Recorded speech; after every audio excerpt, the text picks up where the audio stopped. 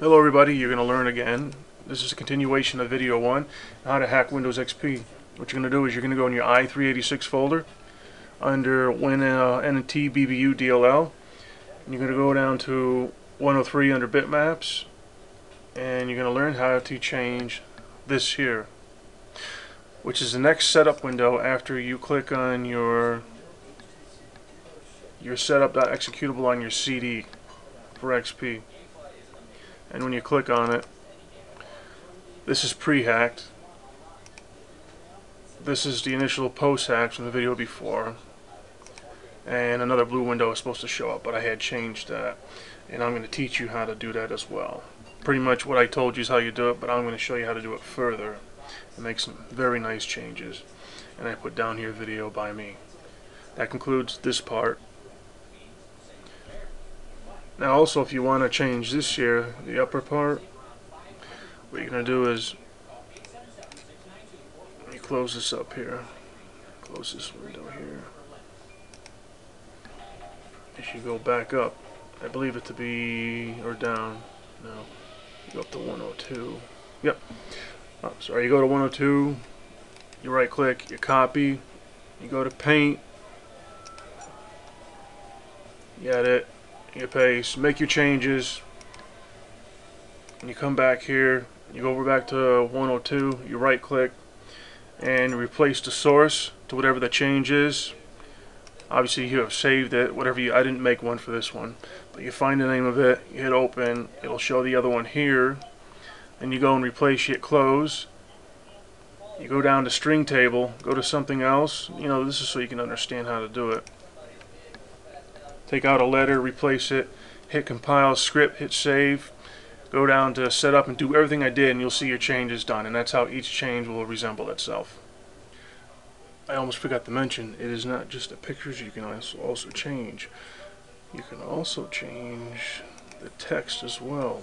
Let me try to show you exactly what I'm talking about here before I lose you people. Alright.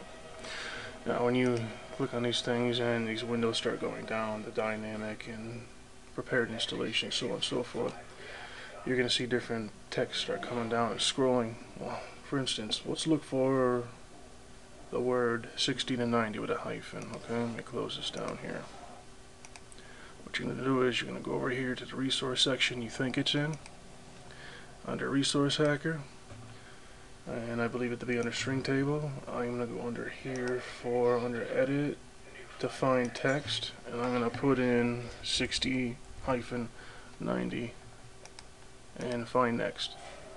Okay, it was not found up here, so I'm going to try looking up here under the bitmap section, and I already know it ain't there. Icon version. I'll get back to you on that. Now basically what that means is it is not here, it's in another DLL. So what I did was I went back and I went to another DLL, which is not the BU, but it's a 32A as an alpha.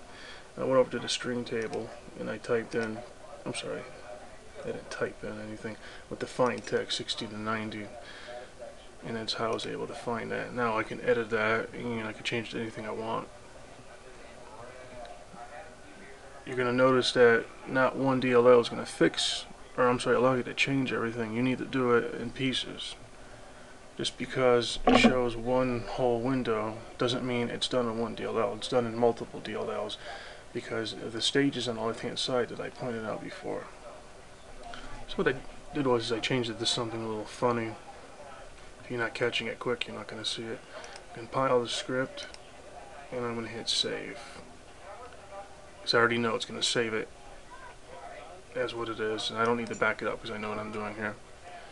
And what we're going to do is we're going to go over to the setup. We're going to click on it and see the changes that I have concurred. Let's see, under setup 1, install. Instead of saying I stand corrected here, there is something I did wrong.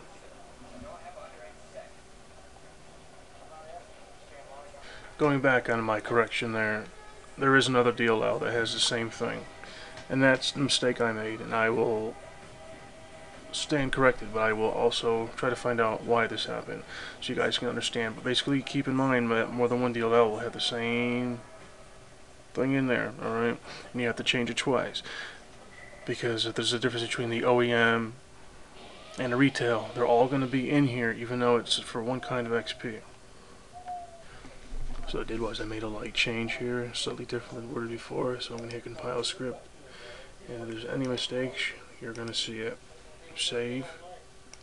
Go back down. Oops, went too far.